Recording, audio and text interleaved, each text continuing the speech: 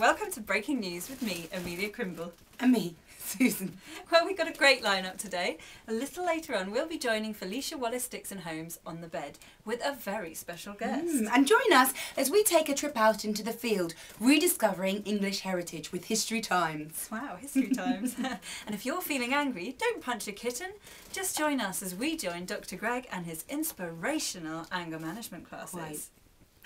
But first, let's take a look at the headline, shall we? What have we got today? Hey, that's somewhat unprecedented. It seems there are no headlines today, just a big picture of Liz Hurley wearing a hat. Wow. But you know what? We're not without celebrations in the studio. Because Why is that, Susan? at this time of year, every year, a very special friend and person and colleague joins me on her very own birthday. Oh, Susan! That's right. How embarrassing. Today is Emilia Crimble's Oh, birthday. Susan, you shouldn't have brought that up. Happy birthday, Emilia. Thank you, Susan. The present that I got you, still holding strong. But also, a viewer sent something What's in for you. this? I don't know. Wow, let's I love take gifts. a look. What is it? What is it? What is it? Ooh, a letter. A letter. From my fan. Dear Emilia Crimble, I'm your #1 fan. Well, you can't all be. With this in mind, I've knitted you a celebratory gift. I hope you enjoy it. Yours, Samantha Mumba. Oh, so that's what she's doing now. Let's take a look. No Samantha Mumba could knit.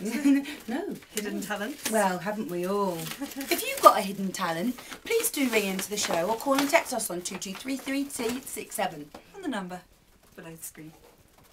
Troy Bear with free scarf. Oh, Well, that's fabulous. lovely. Isn't that nice? Actually, I've got some great gifts this year. Oh, really? Leslie Mickles, who does Nature Watch. Leslie? Yes. Troy Gave Bear. me this. Woo! I'm sorry, Susan. I didn't mean to scare you. Leslie got this on his travels abroad. Oh, she is the one. It's fantastic. Thanks, Leslie. Love from Troy Bear. But should we move on to our first Yes, feature? let's get on with it. As we join Felicia Wallace-Dixon Holmes on the bed. On the bed. On the bed with me, Felicia Wallace-Dixon Holmes. Good morning, viewers, and welcome to the bed with me, Felicia. Every week I will have a local celebrity, upstanding member of society, or local heroes avec moi, ici on the bed. This week I have Mr. Colin Braithwaite. So, Colin, what is it that you actually do? I work at the local job centre plus freelance. Fabulous. So, what is it that you do there? I work from home, looking for jobs, that kind of thing. Wow, that's so happening. Yeah, I do job searches online. I write down everything I'm doing in a little booklet. I send off CVs, wait for replies. Right, sure. Every 2 weeks I report to the local centre. The hours are flexible and they pay me once a fortnight. Cool, cool, yeah. And there's training programmes and back to work sessions, that kind of thing. It's really great. They've got machines, touch screen machines, and you go and touch the screen and they print you a long piece of paper. Wow, that sounds like a super efficient system. So, if you're like Colin and you want to take this kind of vacation, vocation, then just pop into one of these nifty little job centres and they should be able to help you out. But for now, that's it from me. And a special thank you to Colin. And join me next week on the bed. Ici, avec moi. Wow! Well, it almost makes me want to hand in my notice and get myself down to the job centre. But I'm on a 3-year contract. Yeah, some of us have jobs. Well, you know, Susan, in the olden days, nobody had a job.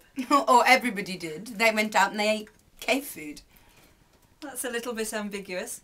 Maybe we should find out a little bit more about history. Yes, let's. Let's take our trip out into the field with History Times. Hello, and thank you for joining me, Harriet Jenkins, where today we're at Stanley Weybridge Stonkington House. It's a beautiful day outside and the gardens are just beginning to show the first signs of spring. But today we're going to be staying inside and taking an in-depth look into the history of dust. Where does it come from? How is it made? And where does it settle? Apparently at the start of creation there was a big bang. We now know from recent history that a big explosion can, and most of the time does, cause dust. Particles from that big explosion spread all over the world, and we believe them to be the original source of what we now, here in the 21st century, know as common house dust. We're here with Patricia Stonkington, and she's going to show us through a collection of her dust samples. Now, Patricia, when did your love affair with dust first begin? Thank you, Harriet. Naturally, Stonkington Hall's been in my family for generations, and I do remember as a young child, rather funny story. I was walking around the Grand Library, perusing the grand selection of fine literature. My great-grandfather, the Admiral Humphrey, visited Stonkington and actually collected a lot of these books in his collection. So I was reaching for, must have been about 5 or 6 years old. Young then? Perhaps younger, because I remember, you know, I was maybe so high, so, and I reached up into the Grand Library to find this book, and I pulled it down. The name of the book now I can't quite seem to remember, but I felt suddenly this tight swelling in the back of my throat, and I started welling out of my eyes, and a few seconds later, you want to guess what happened? No, I actually did this. And so, of course, that's when I first got curious about dust and what it did. That's excellent. Thank you for that lovely story. Well, I'd really love to show you some of my dust samples, if you'd be happy to join me in the Grand Library. Excellent. Let's go. So this is your drawing room, is it, Patricia? That's right.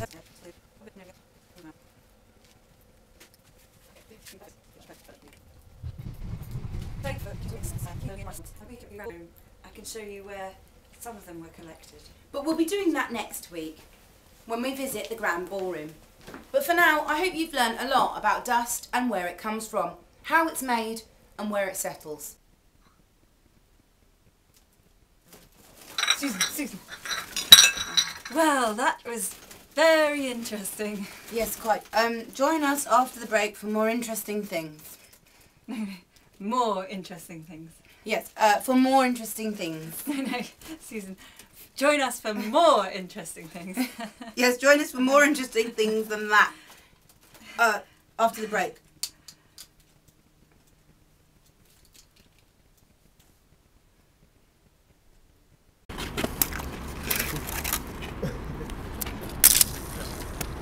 Hi, you're watching Breaking News.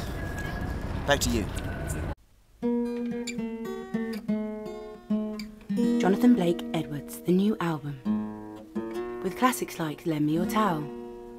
Lend me your towel.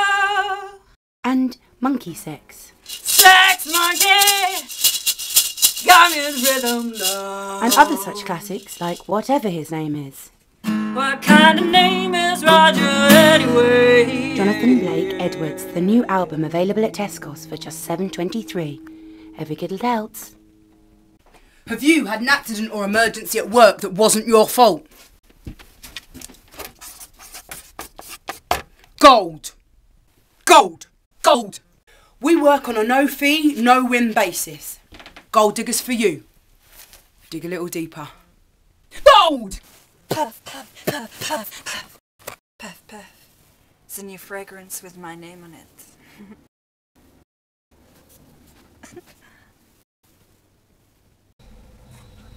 Sometimes I just feel like hiding myself away.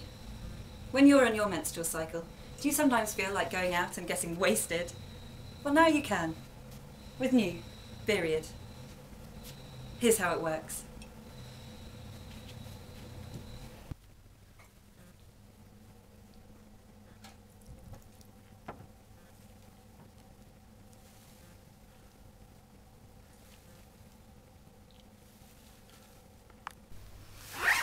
Using new fallopian technology and general science, we've managed to eradicate the problem of nasty rash, hot flush, runny poo, flaky skin, ringworm, sitting problem, and hemorrhoids.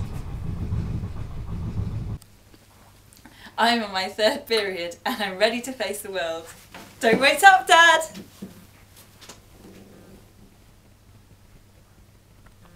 You're still watching Breaking News. Welcome back to Breaking News. Do you ever get angry? Do you sometimes feel as if the world would be a better place if you just effed and blinded at all the people you didn't like? Or that shaking your fist was the only way to solve a problem? Well then, our next feature's for you. Yes, let's join Dr. Greg as he shows us how to manage our anger.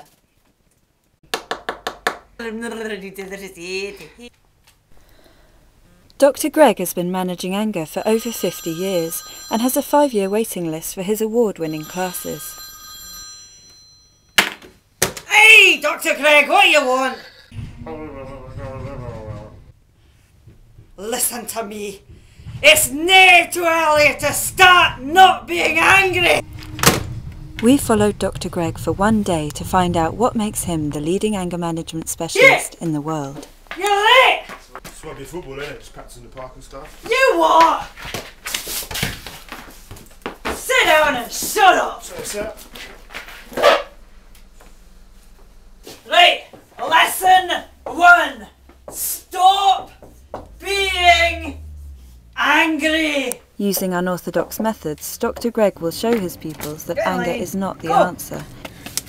For these new recruits, it's the first day of a gruelling regime.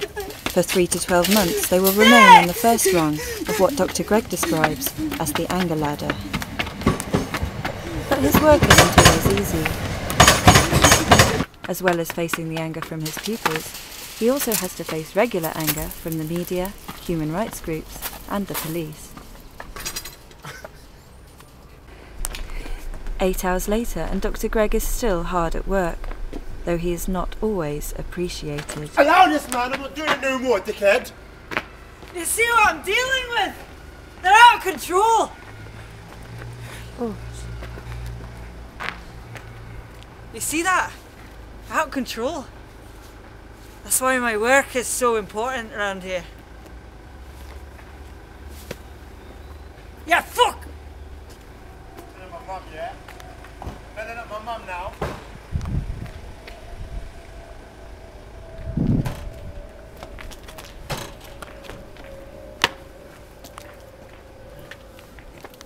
I'm angry! Get out of my face!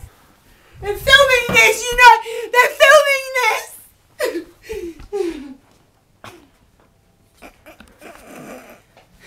Stop the camera! You've seen enough! To sign up for Dr. Greg's anger management classes, What's this?